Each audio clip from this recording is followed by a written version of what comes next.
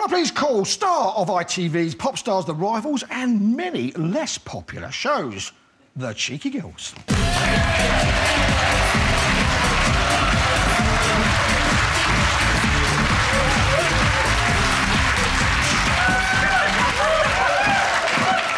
Now, will you please stay in the dock or I shall call you out for contempt of court, or he will, right? OK. Now, Cheeky Girls, can you tell us about your experiences of reality television, please? Positive or negative? Very, very positive. We had an amazing career out of being on 10 years ago on the reality show.